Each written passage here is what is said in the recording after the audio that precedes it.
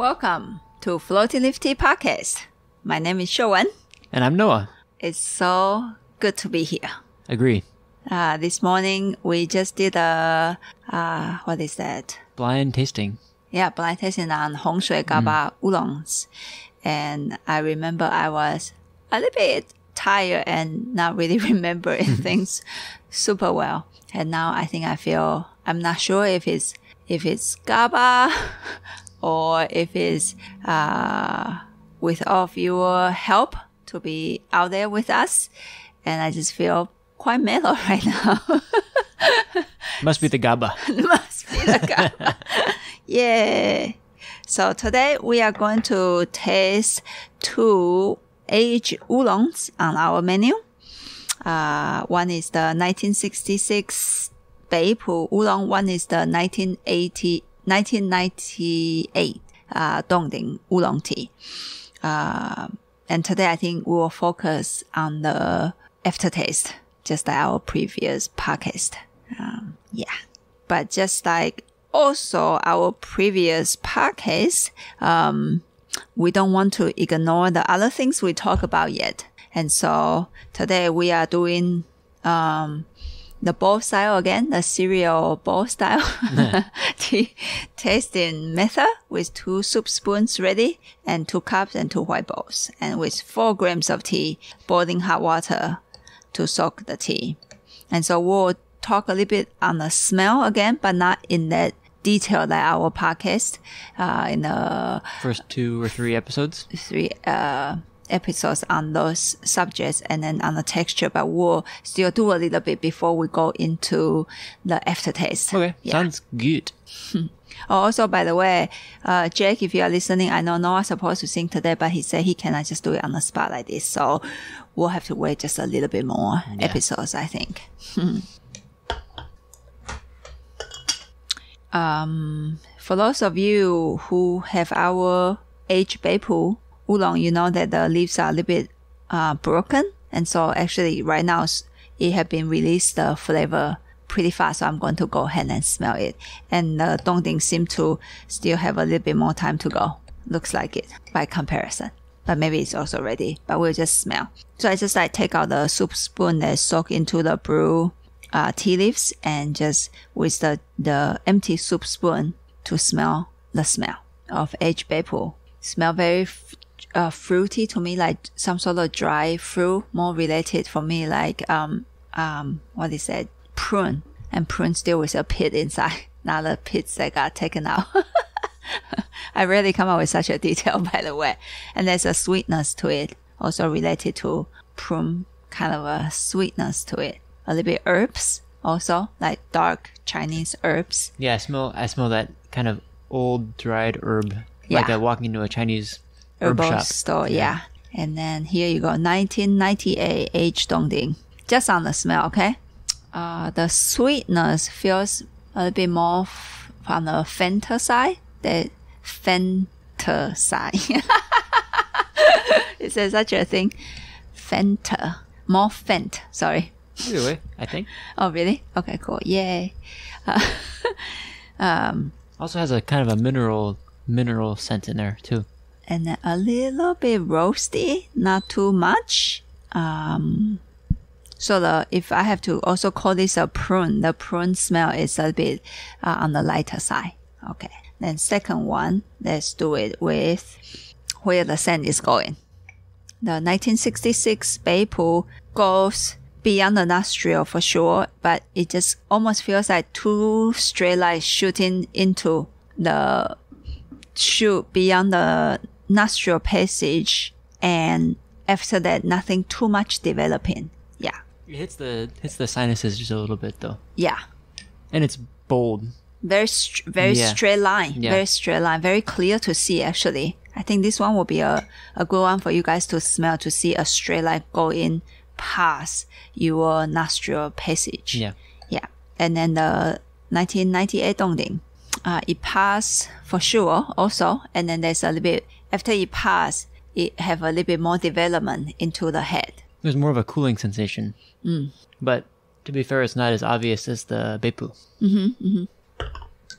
And then the next one, there's look at the texture of the broth.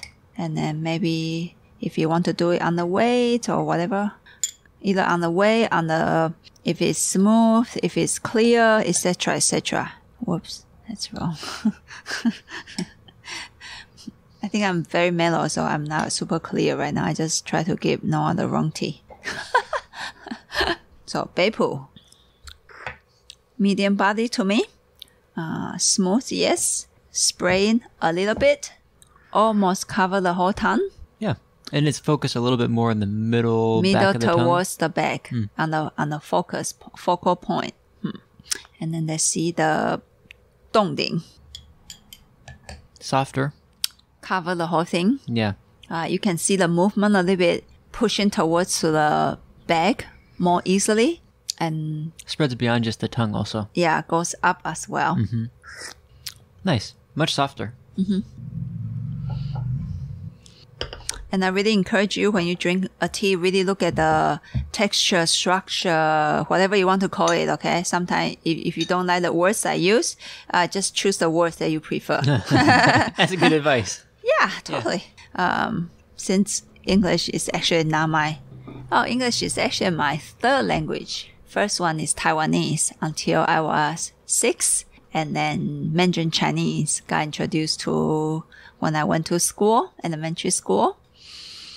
And let me see, I think middle school I started to pick up a little bit English. Well, if you think about it, English is just a dialect of Chinese anyway, so... What?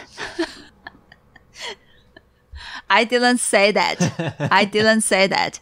Very and political. my name is Shouwen.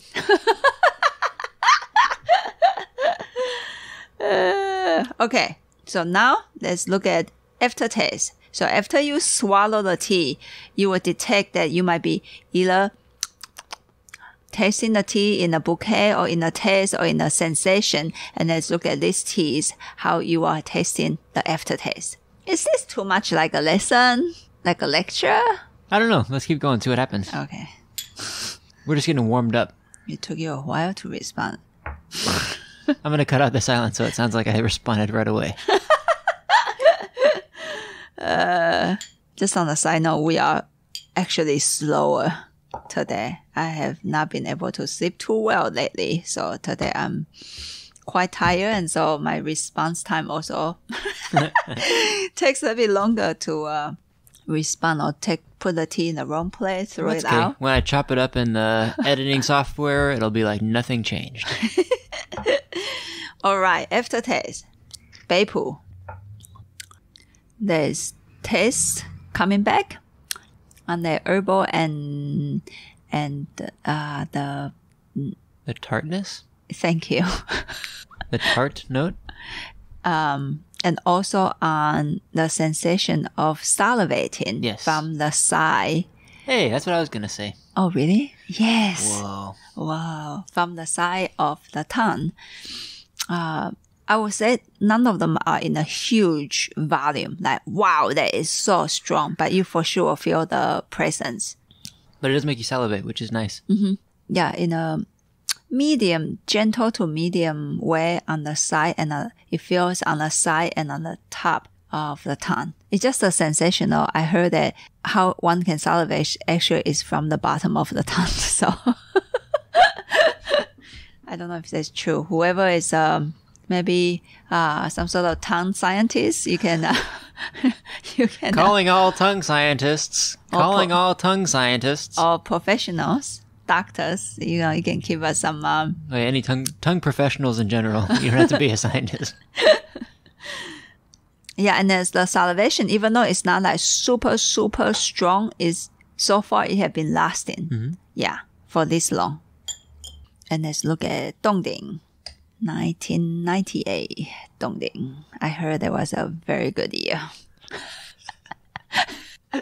Okay, it's not funny. Always everybody put out this joke, so I have to copy a little bit. Did I tell you guys that, okay, this is a side note again. Either I want to become an actress or I want to do some stand-up comedy. What do you guys think? Maybe give me feedback to think if, just tell me the truth. Can I really make it? A true stand-up comedian doesn't wait for anyone's response. Just get on the stage and start making comedy. What did you just say? Is that a yes or no? The only response you need is the laughter of 1,000 people in the room with you. What if they don't laugh? Yeah, then that's gonna tell you something also. Oh God, that's brutal. Okay, fine. Okay, dongding. Bigger salivation. I'm not sure if I guess you can say it's bigger. I don't feel it's kind of do you call it oxymoron? Maybe. Go on. So I feel that actually your saliva is not like shooting out from the side or like the top of your tongue, right? That's an unpleasant image. Really? I thought that's really cool. But anyway, so you will feel that I feel, not you, I feel the Beipu is like shoot out just a little bit. Like if I say 1 centimeter, and then this edge dongding was shooting out a little bit higher. That's how I'm feeling it. Sure. Yeah. Okay. It feels longer on the salivation. It's like it has, but it doesn't mean it lasts longer. No, it actually doesn't last as long. I think that the Beipu salivation lasts longer, but the salivation in this tea is more. Like when it happens more. So when you say stronger, that's why I feel like, is it really stronger? It feels longer and finer to me. Yeah. And then, so that's why I feel that actually, Beipu is just a touch stronger, but the length of the salivation feeling is not as strong. Yeah. Like the power behind the salivation is not as strong. Yeah. I feel the same way. And then I'm going to put we are almost halfway done to the cup. So I'm going to put some more boiling hot water into both of the cups. And then in this second round of aftertaste, maybe see if we can detect, which it happened for the first time last time, how I look at aftertaste, generally is how I feel it or taste it after a tea broth was swallowed. And last time, somehow it just showed to me that I was also at the same time tracing the way it moves back. Yeah.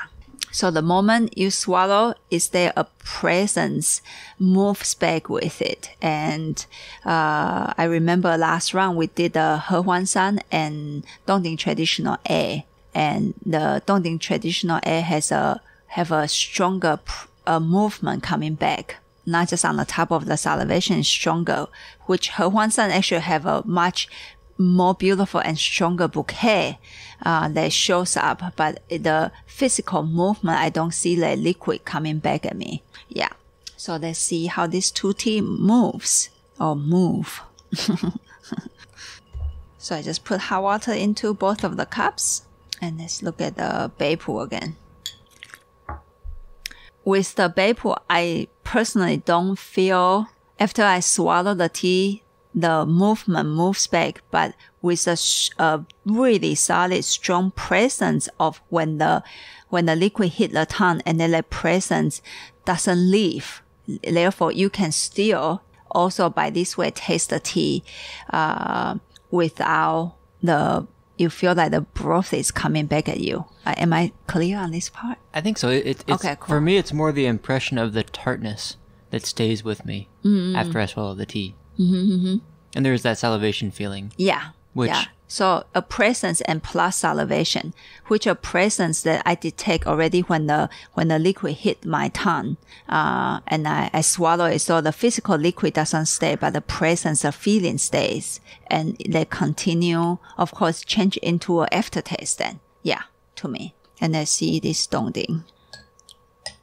And with this 1998 dongding, I feel there is an effort of the presence, the movement try to come back. The presence also stay, and it's very soft, and it stays, and then longer physical salivation on the actual salivation. Am I making any sense at all? That's hard to talk about. It's not Okay. It's not that the length of time of salivation is Yeah. longer. It's not the time. Yeah, it's longer. It's that the It's almost like if there's a, how do you guys call that? Those things a geyser. Those things that you guys like to look at it in the park, the water. Or a fountain. Fountain.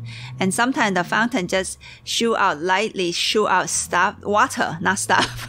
Hopefully not stuff, water. And sometimes they will just do a more dramatic shoot and higher on the water. And I'm not talking about dongding is shoot up so dramatically. It's just longer. It's actually quite gentle, but much longer than the what is that? So if I really use a fountain water, then the Beipu is really thick and more stay close to the ground. And then this dongding is longer on the length and then thinner actually, to be honest with you, but much higher and softer. There's a elegance about it. And so I can feel it quite nicely with that kind of a structure and puffiness. And there's a taste and bouquet comes back though. It kind of roll back after I swallow it. So yeah, it's not just salivation. There's actually a puffier taste that comes back into the mouth for a form of an aftertaste in this dongding.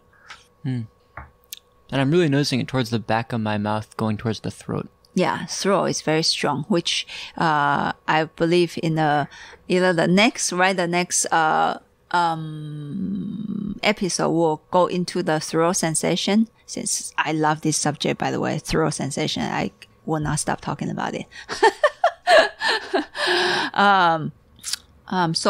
But this one, for sure, you can feel more throat and how it actually hit the throat.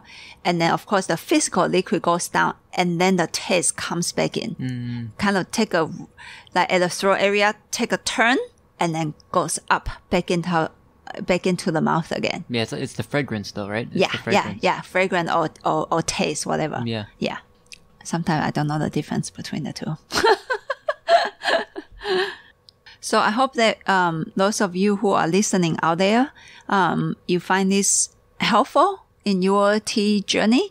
I found this very interesting to look at it more closely in a very detailed way, because I do have some meditation practice, and for me, I understand that meditation doesn't have to be just in a quiet and sit down form. I think with tea, I am actually try to be doing as much meditation as possible to notice so many tiny, small details. Actually, I believe I combine with my other practices at home, and you can use that too, in your, in other activities that you enjoy doing. Also apply almost like similar techniques to it. I found that very interesting and helpful to combine. After all, I only have 24 hours a day, and I do have to sleep too. And so to practice multiple things, like each day I have to take 1 hour to do this, 2 hours to do that. It's in a way very, sometimes those practices help us to be more grounded, but I found it also at the same time, I don't have 1 hour for this one. I'm a bad person. I'm a bad student. So it's kind of opposite. So sometimes I try to combine multiple of the practices that I'm doing in my life. For example, lifting water kettle, then I do it with my Tai Chi technique. Try to do it with a Tai Chi technique, for example. Yeah. So anyway, just hope you guys find this useful. We might do one more session on aftertaste, or we'll just move on to a big thing that I'm so fond of, the throat sensation. Not sure yet. I'm quite spontaneous, by the way. That's the thing about aftertaste, is it's hard to keep it in the mouth. Yeah, I know. Because aftertaste it's also it expands throughout the rest of the body. So if you guys notice, we haven't passed the throat area yet. So I think the moment we start to pass the throat area, we'll start to combine all this together again to the brain, to the inside of your mouth, behind your brain, the throat, and how a tea really moves. And then eventually really talk about the body part. Even sometimes the arms, the legs, the stomach, etc., etc. They're kind of fun subjects, but I think I want to focus a little bit more still in the head area. Totally, yeah. Mouth, eyes, nose, ears. We haven't talked about ears yet. Yeah, we haven't. I'm actually just thinking this actually has some to the ear. So I think I want to tie it with maybe we will have one or two episodes on the bouquet again. Okay, yeah, sure. Bouquet will heavily link to the ear area, sure. And then with aftertaste and how you should be able to predict that with the scent. Because I don't think we actually have a scent episode yet. No, we went straight from scent to the texture. Mouthfeel. Yeah. And so I think I want to actually do a couple of episodes on the hot breath smell and empty cup smell. And to link those two also together. I think it would be also interesting to do it after we've kind of reached down into the throat and the rest of the body. Oh, okay. Yeah.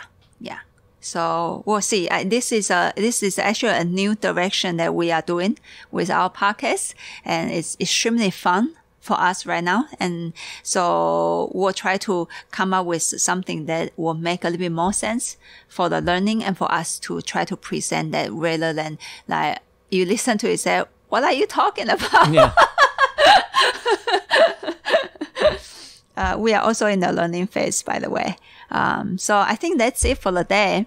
And once again, we want to thank those of you and all of you who support this program, and those of you who have been responding to our emails and to support small businesses to go through kind of a difficult moment for a lot of people at this time with COVID-19 virus issues. And I think overall it's all impacting everybody in either a minor way or in a big way. And we got a lot of wonderful support for you guys. So I just want to tell you guys, for this month, Washington State customers, if you don't feel comfortable of going out, which, please put your health in the first place.